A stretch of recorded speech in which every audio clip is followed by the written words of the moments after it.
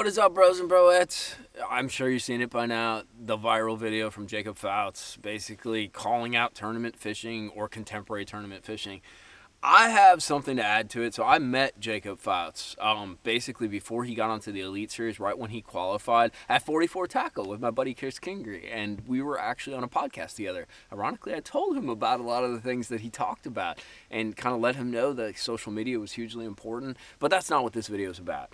Jacob brought out some really interesting points about honesty, saturation, how there's all these guys fishing, there's all these guys creating fishing content, there's a lot of guys lying about stuff and not telling the whole story. And one thing, Jacob's a little younger than me, you know, he's a youngin', and what Jacob didn't mention is something that happened before he ever got to the Elite Series that completely molded and formed the situation that he's in. So I wanted to kind of add my 2 cents and just bring you a more honest history of kind of where tournament fishing is at and why it's there, because in a lot of ways it's really the fault of the pro anglers themselves. And I'm not saying like exactly Jacob, but a lot of the guys who came for him and the tournament formats that really made the bed that a lot of these younger anglers are seeing. And it might be kind of a reality check for some younger anglers looking to be professionals, compete professionally. So basically, Jacob talked about how you can't make any money because there's so many people vying for dollars, you know, so many YouTube guys like myself, you know, so many guys fishing the opens, fishing the lower level, like amateur pro style kind of tournaments like the Toyota Series and that, and they're all grabbing at these dollars, and you almost have to have social media to be relevant.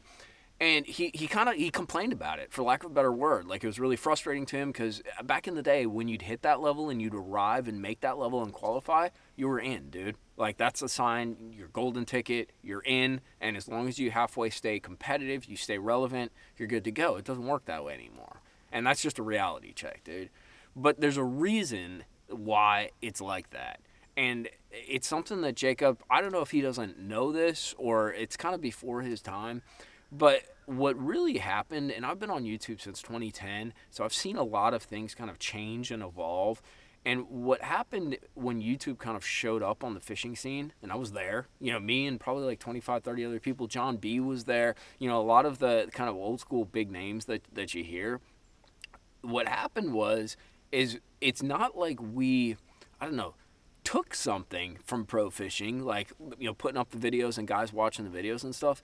It's something that pro fishing wasn't giving the angler, it wasn't giving to you, it wasn't giving the end user, the person who loves to fish and catch fish. Like, for lack of a better word, they were lying, dude. Like, the fishing tournament coverage was very manipulated. These pros were very money driven, and they still are, which is okay to an extent, but they weren't genuine. You know, they were fronting for certain baits. They would lie about a certain bait that they caught them during the tournament. Like, and that was the environment, you know? If you weren't tournament fishing, you weren't relevant. You didn't have anything to say. But the fact is there was this huge deficit. There was this huge desire of people to learn how to fish, catch more fish, and learn about techniques and stuff. And these pros weren't doing it. They were sort of like, they were lying by omission, as we talked about in one of our earlier videos. And they were holding a lot of things back, or they were swapping them out. So there was an environment where there was a lot of just non-genuine stuff going on, a lot of lack of honesty, a lot of faking stuff, a lot of faking fish catches for baits and stuff like that. A lot of that's been alleviated with the lives and things like that and the continual coverage. But the environment was, these guys are lying. You guys aren't stupid. You're pretty critical. Like, I'm pretty critical. We knew it. Like, we knew we were getting fed like a bunch of jargon. And so what happened was YouTube kicked in. I started posting videos on flipping, stuff like that. And it was literally honest, 100%, just me on the water, proof of concept stuff, like showing you what I was doing, how I was doing it, where I was doing it. If it applied to you, you could take it and apply it. And what Jacob doesn't see is that grabbed a lot of attention. And there's a good reason for that. Like, people wanted to learn, they wanted more, and these pros were not doing it. They were kind of keeping everything tight-lipped. They were restricting information. They were censoring what they would say, or they were actually manipulating the things that they would say so it wasn't actually honest. And that's really the environment we had that birthed all this social media stuff, all this YouTube stuff. It's definitely a different environment now, But back then, it was about raw, like straight up content, dude. And that's kind of what I was putting out. And that's why a lot of people gravitated towards it. They wanted someone they could relate to, someone that offered them something, like a bait, like a real concept that they could take to their lake and apply. And, Jacob was complaining quite a bit about like saturation, but the reason there is so much saturation is because there was so much demand for honesty and something more than what these pros and these tournament circuits were offering. So I think there's a little more to the story than what Jacob kind of lays out, and it's not his fault because it happened kind of 5 or 6 years before him. But there's a reason why there's so many guys on YouTube. Yes, there's an opportunity to make money. There's an opportunity to kind of grow your brand, which then leads to making money. There's also an opportunity to kind of talk to people directly and create a forum and really share. I love fishing, dude. I would be doing this whether I made money or didn't make money or made a little money. It doesn't matter, dude. I love this. I'm passionate about it, and it gets me off. So I'm going to do this no matter what. But there's definitely an opportunity to make money, and there's an incentive. But there's also an opportunity to connect with people and to really kind of share your knowledge. Especially, I didn't really have a mentor to learn how to fish, so a lot of the stuff I learned was from friends or from somebody telling me something. And for a lot of guys, maybe they didn't have that, so they turned to the YouTube videos and they turned to various creators and stuff to learn about different baits, different seasonal stuff, different techniques. But there was definitely like a value transaction there where the pros in these tournament circuits weren't providing what the end angler, the one watching this video, me, the one who's consuming fishing stuff, needed and wanted. That genuineness and the credibility just wasn't there because you knew they were kind of full of it, dude. That leads to part 2 of this rant. Jacob really brought, and I think that's why the video got so popular, he brought just this whole wealth of honesty, to the table. Whether you agree with all of it, whether you disagree, he has his own perspective. It is what it is. But the point being is there's still that demand. There's still an opportunity to sort of be yourself. And I think people, maybe I'm naive, dude, but I think people gravitate towards that. In the end, some people say people are inertly bad. I think people are halfway decent. Not totally, but, we strive towards decency. And I think part of that is, this experience of fishing, it's so fulfilling. Like, you guys are hardcore. I'm hardcore. I love this. I might not be the best at it, but it's so fulfilling to me. There's something about it that just keeps drawing me back in. I want to be involved in it. I want to do it all the time. And people like that, they want, like, the good. They want to learn. They want to grow.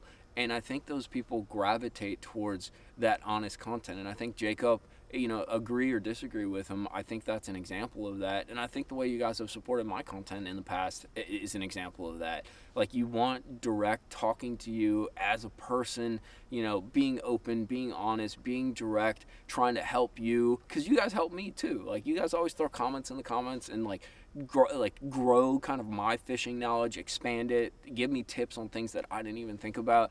And I think that's what people are looking for. And I don't know if it's totally out there. Yeah, there's a bunch of saturation, there's a bunch of content out there, but it doesn't mean that it's all the right content.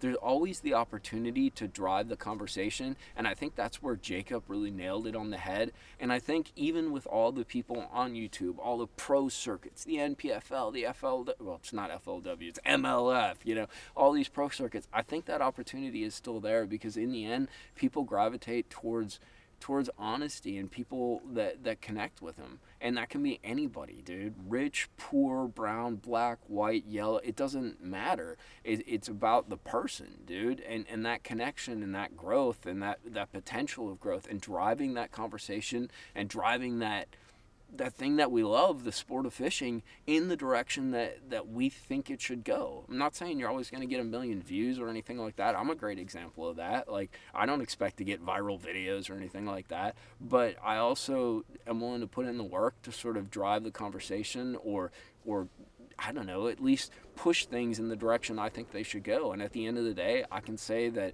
I did that. I threw in my 2 cents. I said what I thought I had to say. I drove the conversation. I added what I could to that, and hopefully it maybe nudges the sort of direction of development and evolution of our sport in a slightly closer direction to what I think it should be. I think that's the game, and I think Jacob's right on his way to creating that brand, but I do think there's a bigger picture that maybe he didn't pick up on because he wasn't around. You know, it happened before him, that really created this environment. You know, a lot of times negative things, little negative things, can really spawn a reaction. But it isn't all negative, dude. I think a lot of positives have come from so many guys being on YouTube and the development of so many people coming into fishing. It's not all pretty and it's not all smooth and even, but there's still definitely a lot of opportunities, and there's a lot of opportunities for people who want to be honest, genuine, credible, and really, I don't know, really connect with people. So that's my 2 cents. You know, I wanted to kind of add to Jacob's thing. Like I said, we were on a podcast back at 44 Tackle down in Inverness, dude, with my buddy Chris Kingery. Dude, awesome shop if you ever get to visit. I'll put a link to the podcast down in the description box. But we kind of had this conversation with Jacob, and it's interesting to kind of expand that story and put a little more perspective on it. But hit that like and subscribe button. If you haven't watched Jacob's video, go watch it. It's very interesting. But I'm going to get back to fishing. It's a beautiful fall day. Tight lines, homies.